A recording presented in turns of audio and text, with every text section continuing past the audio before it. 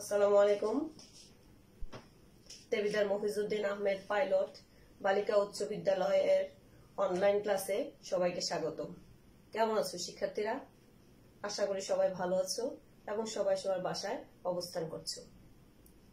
আমি লায়লা নূর, সহকারী শিক্ষক, আজকে সপ্তম শ্রেণীর একটি বিজ্ঞান ক্লাস নিয়ে তোমাদের সামনে উপস্থিত হয়েছি। আজকে আমরা বিজ্ঞান বইয়ের তৃতীয় অধ্যায় উদ্ভিদের বাহ্যিক বৈশিষ্ট্য এর পাঠ 1 নিয়ে আলোচনা করব। শিক্ষার্থীরা, তোমরা সবাই তোমাদের বই এবং খাতা কলম নিয়ে তৈরি হয়ে যাও। তোমাদের নিশ্চয়ই মনে আছে একটি আদর্শ সপুষ্পক উদ্ভিদকে বিভিন্ন অংশে ভাগ করা হয়েছে। সেগুলো কি কি? হ্যাঁ শিক্ষার্থীরা, সেগুলো হচ্ছে মূল, কাণ্ড, পাতা, ফুল ও ফল। এখন আসো শিক্ষার্থীরা, বোর্ডে দেখো এখানে কিসের ছবি দেখা যাচ্ছে বলতে পারবে? হ্যাঁ, প্রধান মূলের ছবি দেখা যাচ্ছে। আমরা কিভাবে বুঝতে পারলাম যেগুলো প্রধান মূলের ছবি? কারণ এদের অবস্থান মাটির নিচে, এদের মধ্যে কোনো পর্ব বা গিট, পাতা ও মুকুল নেই। কিন্তু দেখো শিক্ষার্থীরা, এখানে ডান পাশে যে প্রধান মূলের ছবিটা দেওয়া আছে সেটা কিছুটা মোটা, তাই না? তোমাদের মধ্যে নিশ্চয়ই এখন মনে প্রশ্ন জেগেছে যে এটা মোটা কেন? হ্যাঁ, এটা মোটার একটা কারণ আছে। সেই কারণটা হচ্ছে রূপান্তর। রূপান্তরের কারণে এই অবস্থা বা এই প্রধান মূলটাকে আমরা মোটা দেখছি। তাহলে বুঝতে পারছো আজকে আমাদের পাঠের বিষয় কি? আজকে আমাদের পাঠের বিষয় হচ্ছে প্রধান মূলের রূপান্তর।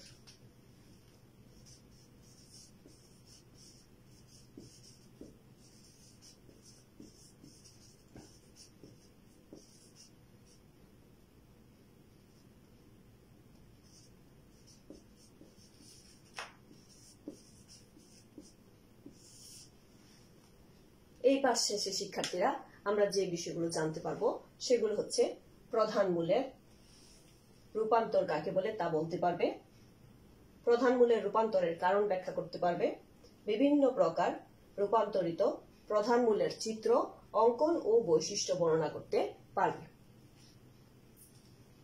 শিক্ষার্থীরা, প্রথমে আমরা আজকে আলোচনা করব প্রধান মূলের রূপান্তর কাকে বলে। তোমাদের নিশ্চয়ই মনে আছে মূলের কাজ কি? মূলের কাজ হচ্ছে উদ্ভিদকে মাটির সাথে আবদ্ধ করে রাখা, তাই না?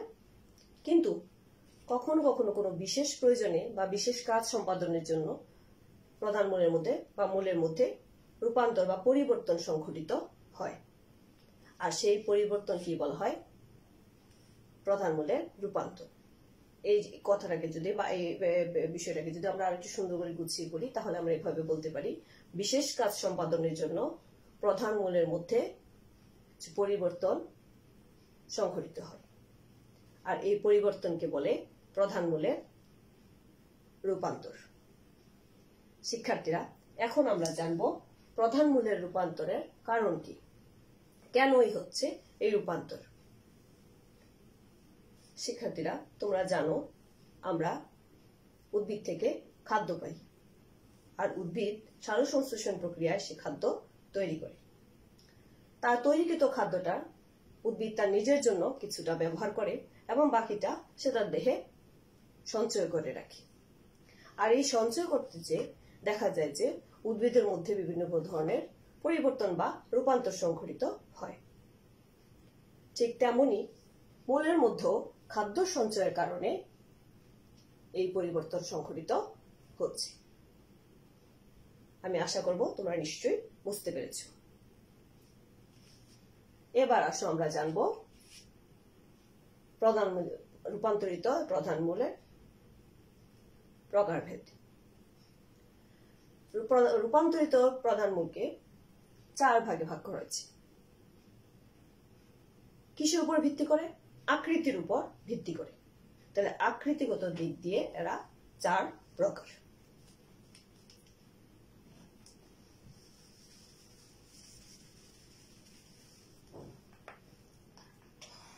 তাহলে আমরা বলতে পারি রূপান্তরিত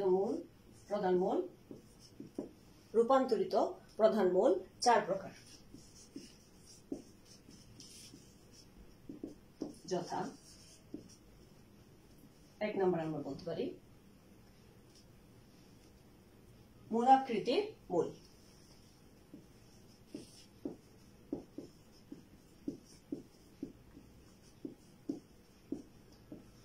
তারপর আছে গাজরাকৃতি মূল।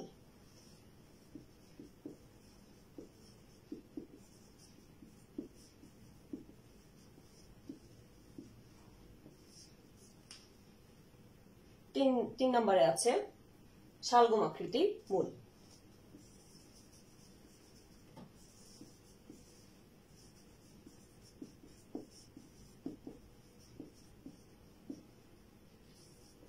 এবং সর্বশেষ হচ্ছে কন্ধাকৃতি মূল।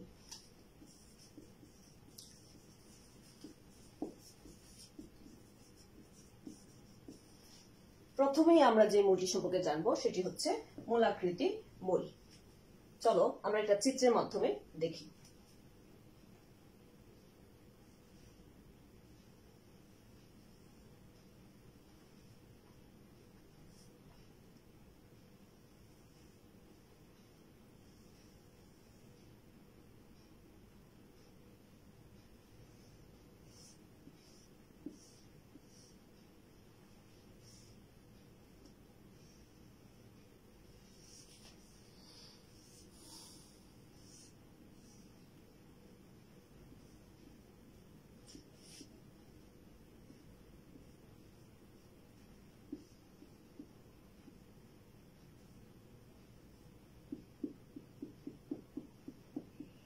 শিক্ষার্থীরা, এখানে আমি একটি মূলাকৃতি মূলের ছবি আঁকলাম। এখানে যে ছবিটা একটু লক্ষ্য করো তাহলে দেখতে পাবে যে এই মূলটি খাদ্য সঞ্চয়ের কারণে মোটা এবং রসালো হয়েছে, এবং এর আরেকটি বৈশিষ্ট্য হচ্ছে এর অগ্র প্রান্ত অর্থাৎ উপরের দিক এবং নিচের দিক ক্রমশ সরু এবং মাঝের অংশ বা মধ্যভাগ হচ্ছে স্ফীত। আর এই মূলটি হচ্ছে মূলাকৃতি মূল। এবার আমরা জানবো শিক্ষার্থীরা গাজরাকৃতি মূল সম্পর্কে। চলো আমরা আবার একটি চিত্রের মাধ্যমে দেখি।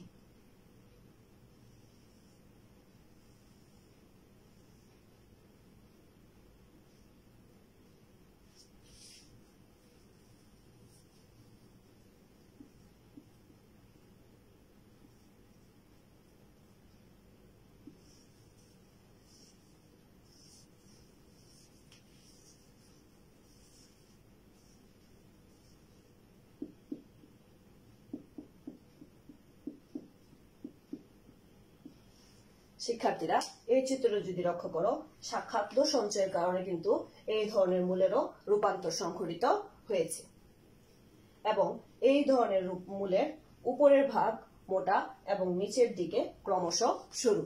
আর এই মূলটি হচ্ছে গাজরাকৃতি মূল।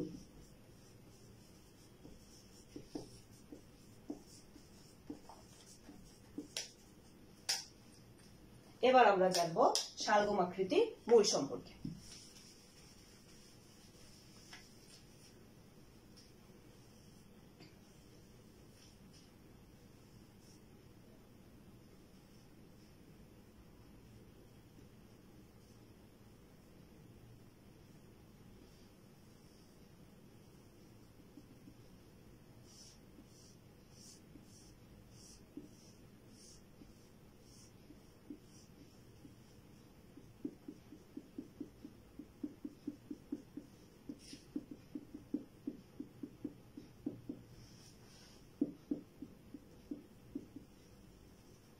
শিক্ষার্থীরা, এখানে লক্ষ্য করো এই ধরনের মূলের ক্ষেত্রে যে পরিবর্তন সংঘটিত হয়েছে সেটা হচ্ছে খাদ্য সঞ্চয়ের কারণে এই ধরনের মূলের উপরের অংশ গোলাকার হয়েছে এবং নিচের অংশ হঠাৎ করে সরু হয়ে গেছে। আর এই আকৃতি অনেকটাই শালগমের মতো, আর সেটার নাম হচ্ছে শালগম আকৃতি মূল।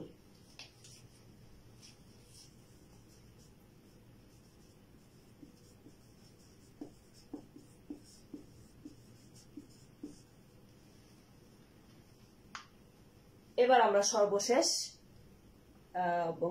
যে প্রধান মূলের রূপান্তরের যে প্রকার পেয়েছিলাম সেটা সম্পর্কে জানবো, আর সেটি হচ্ছে কন্দাকৃতি মূল।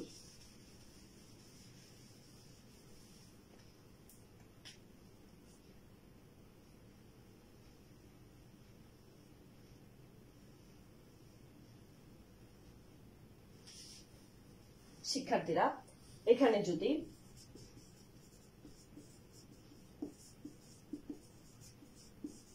চিত্রের দিকে তোমরা লক্ষ্য করো, দেখতে পাবে যে এই মূলের মধ্যে অনিয়মিতভাবে স্ফীতি ঘটেছে, অর্থাৎ খাদ্য সঞ্চয়ের কারণে অনিয়মিত স্ফীতি ঘটেছে, নির্দিষ্ট কোনো আকার নেই বা আকৃতি নেই, আর এই মূলকে বলা হয় কন্দাকৃতি মূল।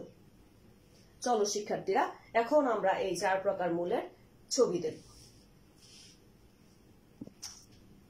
শিক্ষার্থীরা দেখো, এখানে মূলার ছবি দেওয়া আছে, বলতে পারবে এটা কোন ধরনের মূলের ছবি? হ্যাঁ, এটা হচ্ছে মূলাকৃতি মূলের ছবি। তারপরে আছে গাজরের ছবি, এটা হচ্ছে গাজর আকৃতি মূল। তারপর আছে শালগমের ছবি, এটা হচ্ছে শালগম আকৃতি মূল। তারপরে আমরা দেখতে পাচ্ছি সন্ধ্যামালতী ফুল, এবং তার পাশে যে ছবিটা সেটা হচ্ছে সন্ধ্যামালতী ফুলের গাছের মূলের ছবি, আর এটা হচ্ছে কন্দাকৃতি মূল। শিক্ষার্থীরা, তোমরা নিশ্চয়ই ছবিগুলো দেখে বিভিন্ন প্রকার রূপান্তরিত প্রধান মূলের উদাহরণগুলো বুঝতে পেরেছ। এখন আসো আমরা একটু তোমাদের মূল্যায়ন করে দিই। রূপান্তরিত প্রধান মূল কত প্রকার ও কি কি, আমি আশা করব আজকের ক্লাস শেষে তোমরা সেটা বলতে পারবে। মূলাকৃতি মূল ও গাজরাকৃতি মূলের পার্থক্য লেখো, এটাও আমি আশা করব তোমরা পারবে। এবার শিক্ষার্থীরা, তোমরা তোমাদের খাতায় বাড়ির কাজটি তুলে নাও।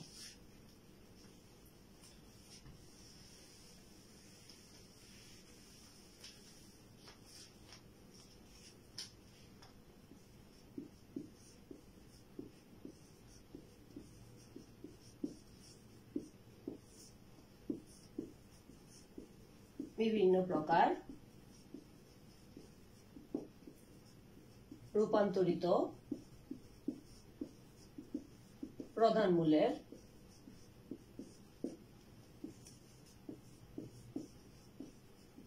চিত্র অঙ্কন করো।